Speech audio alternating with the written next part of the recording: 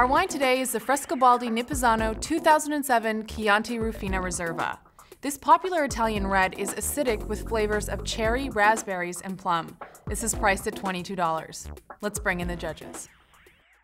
Thank you, Steve.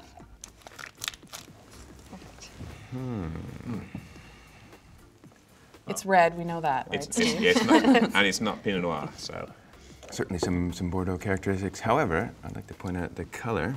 Look how it's turned sort of garnet. It's no longer purplish red. It looks like an aged wine. I would have to say 6 or 7 years old, or a grape variety that turns brownish red early on in its development.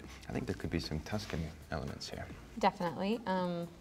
When you said Bordeaux, the grape variety that jumped out at me the most was Merlot, particularly because of the nose and the color. And what do you think of the color? John was mentioning that it's more of a garnet now. I agree there's some age on it. It's not a youthful wine, but again, I'm not sure it's as old as he thinks it might be. I'm going to throw in one other possibility here, just to up the stakes a little bit. I mean, considering the paler color and considering the plummy fruit and the abundance of wood, would you consider Spain as a possibility, Tempranillo? Yes, it's a possibility. The wood would probably be American oak usually, and that's much sort of coconuttier than here. Agreed, So, agreed. But there's a lot of new wave Spanish wines that are made with European wood, French wood. The one thing about Merlot in the old world, and if we are going to agree that this is an old world wine, there aren't a lot of places that do a single varietal Merlot.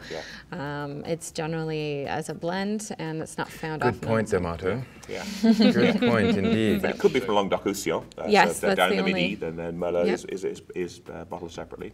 I'm not on a Merlot trail here. I'm coming off the Merlot. I think there's too much acidity here for the Merlot. Yes. I think this is Nebbiolo. I'm back in Italy. Color matches there, this garnet shade. It's a little darker than traditional style, but this is not a traditional wine. I think it's been made in a slightly modern style with, in my view, a little bit too much wood. That's sweetened it up with that vanilla, but all that red fruit, slightly tarry. Your Merlot dust is my Nebbiolo dust. The firmness of Italian wine comes through here. That's where I'm heading. Okay. So what if I told you some of you are close, but none of you have the grape variety? So is it Italy or Spain? If I give you that, do you think you'll get the variety? We might do, yes. Yes. It's an Italian wine. It's Italian wine. Sangiovese. Yeah, so I think it's Modern style Sangiovese. Well, it's the only thing that's going to have that level of acidity. Here's my guess. Sangiovese with Merlot in it. I bet you this is Chianti Classico, and they haven't declared that there's 20% Merlot. And vintage, we wouldn't see anything earlier than 2007 on the market. So I think that matches. So I think it's a Chianti as well now. Now in terms of Italian, because I always think that Rioja Tempranillo from Spain and Chianti Sangiovese from Italy are very similar wines. They work so well with food, and they fulfill the same role in those people's cultures and their food. And so I thought it was Tempranillo Spain. I can easily be talked into telling me it's Italian, that it's Sangiovese, therefore it's Chianti. That Merlot element to it at the beginning, if there is a bit that's blended in here, and often is in this region. So I think that's a good guess, guys. Now the reveal. You did much better that time.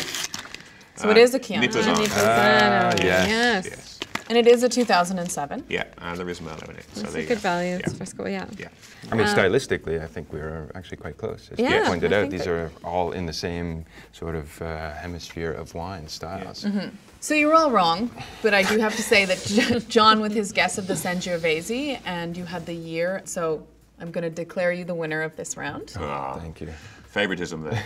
You think so, Steve? You did get the red. I know. So I am giving you that point. Yeah. But that's a wrap. Join us again next time as we battle another bottle.